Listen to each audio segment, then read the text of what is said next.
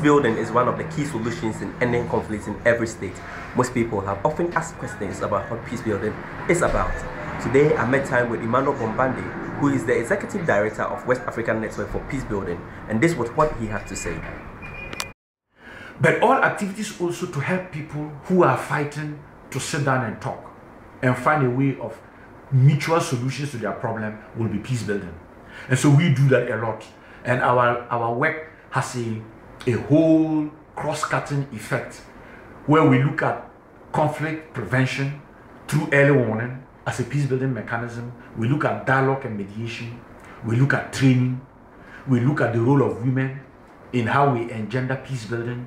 We look at all the activities that have to do with how you are able to engage people to take ownership, acknowledge their own problems, talk about them, and find a mutual solution. And therefore, you can understand that when you bring in the peacekeeping troops, what they do is to suppress the violence. But it does not mean that the violence is ended. When they leave, but you have not been able to talk about the issues that brought about the war in the first place, the country can go back to war. And so, even when peacekeeping happens, you must have the capacity now to deal with the underlying issues of the conflict. So peacebuilding entails a lot. For Voices of Africa, Kester Aburam Korankye reporting from Accra.